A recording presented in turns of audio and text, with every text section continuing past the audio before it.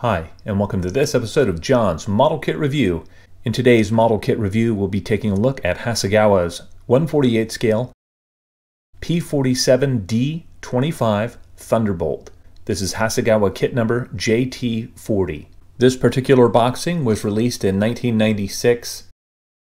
This video is part 2 in the build log for the Hasegawa P-47. And in this episode, we're going to be talking specifically about the engine installation and the engine cowl installation on this kit. I had some interesting difficulties with this part, and I'll go over the modifications that I had to make to the kit parts to get everything to fit correctly. In the previous episode, we talked about the kit supplied decals and the fact that I didn't really like the cream color that those have to all of the white areas on the decals. I went to my decal dungeon and I found a set of P-47M decals from Aero Master, but that required me to convert the aircraft from a P-47D to a P-47M. And so I'm going to go over the modifications that I made to the engine and to the tail of the aircraft and to the underside of the wings to properly convert this kit to a P-47M. In part 1 of the build log of this kit, we talked about the construction of the airframe and the interior on this kit. You can click the link above to see part 1 of the Hasegawa P-47 build log. I recently decided to build 3 P-47s concurrently, so I'm also working on the brand new mini art P-47D as well as the Academy P-47N Thunderbolt. As I mentioned earlier, I am using an Aero Master decal sheet for the markings on this aircraft. I'm planning to model aircraft number 2.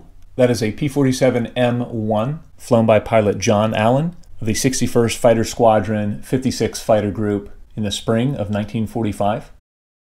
This is Aero Master sheet number 48-784. Looking at the decals on the sheet, these decals look to be of excellent quality. They are in register, they look to be opaque, and I'm really excited to see how these perform on the actual kit. Because these markings are for a P-47M, I had to convert this kit to M standard.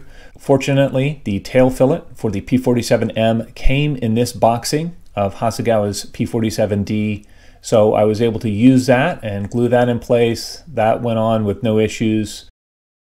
The next item to be addressed was the underwing dive flaps that were present on the P-47M. Using this reference drawing, I just eyeballed the dive flaps and I cut them out of thin sheet steering. I made one and then I used that as a template for the next one, and I simply cut them out and glued them in place on the underside of the kit. We'll see how they look under paint, but I am happy with the way that these turned out.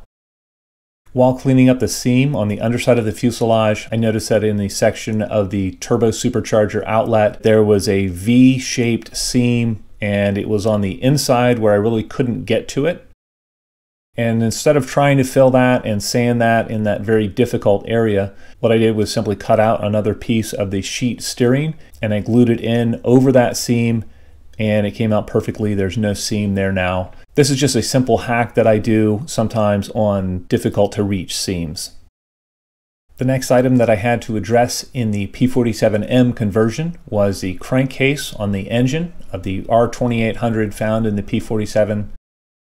This picture shows what comes in the box, and this is appropriate for the P-47D. However, the crankcase on the P-47M engine is much different than the P-47D engine.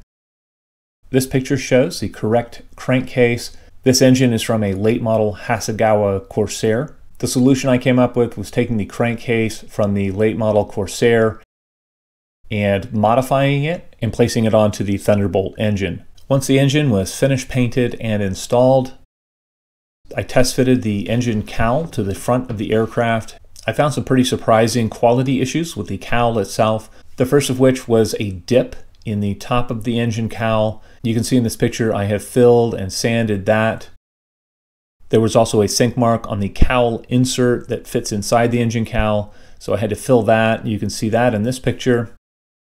And finally, I had some interference issues between the engine cowl and the engine when I went to mount the engine cowl over the engine and onto the airframe. The interference was between this tab on the cowl insert and some lower cylinders on the engine. And so I had to thin the tab on the insert I also had to cut off material from several of the cylinders on the R2800. You can see that in this photo. Once that was done, I dry fitted the cowl back onto the aircraft and it fit just fine. I don't know if other people have experienced this, but I was really surprised to find these quality and fit issues associated with the engine cowl on this kit.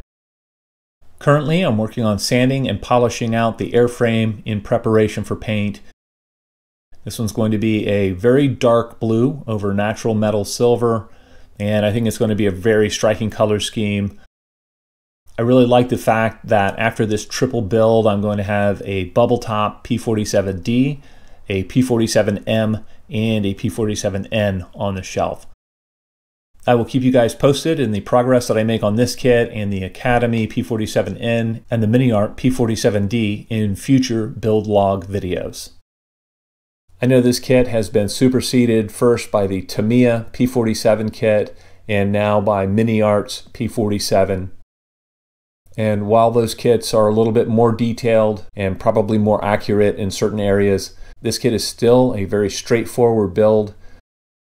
It has a pretty low parts count to it, so it is more appropriate for newer modelers or modelers getting back into the hobby. All right, I'd love to know what you guys think. If any of you out there have built Hasegawa's P-47D Thunderbolt, please feel free to comment in the comment section below. As always, I hope you found this video entertaining and informative, and until next time, model on.